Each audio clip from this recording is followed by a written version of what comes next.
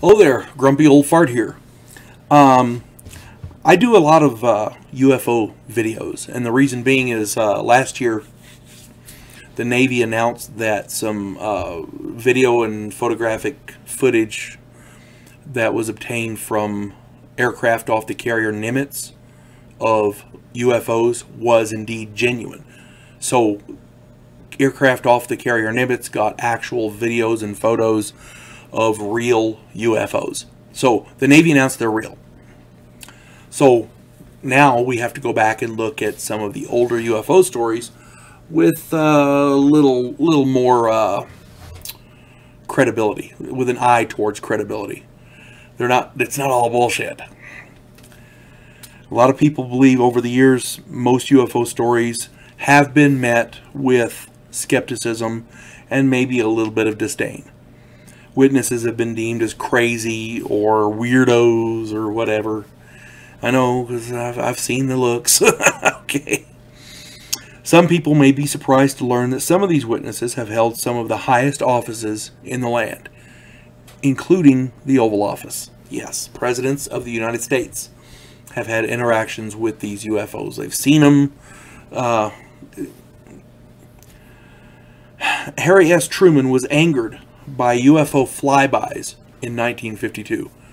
It may very well be, I've heard rumors, I can't prove it, but I've heard rumors that they made him so mad that he ordered them shot down.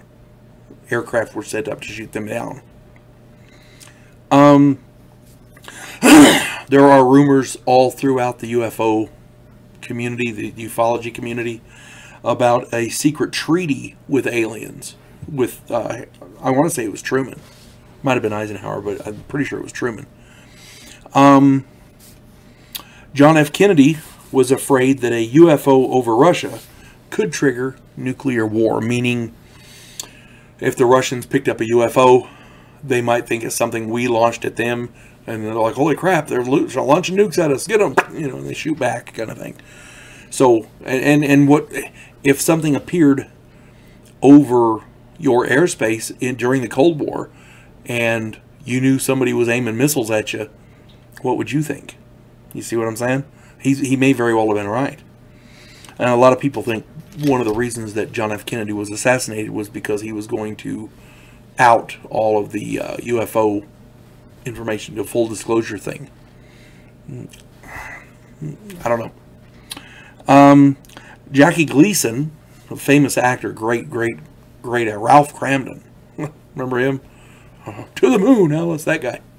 He was also in Smokey and the Bandit. He played Sheriff Buford T. Justice. Great comedic actor. He recounted an incident wherein Richard Nixon allegedly showed him frozen alien bodies. Yeah, Jackie Gleason snuck him into a facility, Richard Nixon snuck Jackie Gleason into a facility, incognito as it were, got him in there and showed him where they had frozen alien bodies. And he said it was some seriousness. Other people he told other people the same stories, and they said that he was very believable. He believed it. It wasn't a joke. He wasn't making a funny anecdote. He was telling a serious story. So, Jimmy Carter, President of the United States, Jimmy Carter, claimed to have witnessed a UFO himself. So, you know, when you look at the level of